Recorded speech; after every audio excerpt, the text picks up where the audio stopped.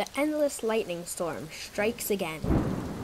Here, over Lake Maracaibo, lightning strikes 28 times per minute, or 1.2 million strikes per year. But why that much? First, let's answer this question. What is lightning? Why does it happen? Scientists still do not fully agree on what this natural phenomenon is. This is the most widely accepted theory of what lightning is. Inside of a cloud, positively charged particles float to the top of the cloud, and the negatively charged particles sink to the bottom of the cloud. When they both go heavy enough, a bolt of pure electricity rushes towards the ground. This is called a stepped leader. Meanwhile, an upward streamer forms from the ground, working its way to the sky. When the stepped leader and the upward streamer collide, it rises to temperatures of 50,000 degrees Fahrenheit, which is 5 times as hot as the surface of the sun. The heat creates a loud thunderclap, which can be heard from tens of miles away. So why does it strike so much in Lake Maracaibo?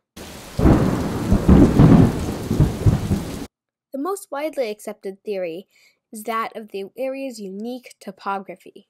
The humid, warm air of the Caribbean wafts into the area and it is trapped there by the Andes Mountains. The warm air mixes with the cold wind and rises up into the sky, and thunder clouds are formed, heading towards Lake Maracaibo.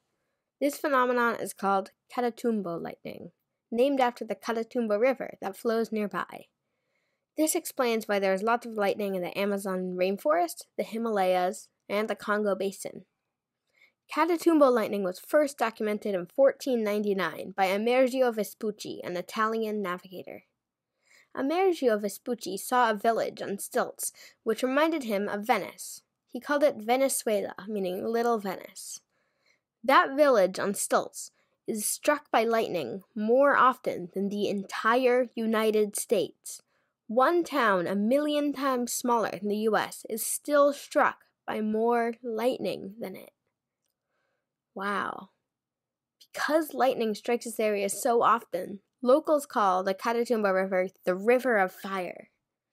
But both the locals and the people who have been there, they say they are not that scared because they say that the lightning is so astounding that your fear goes away.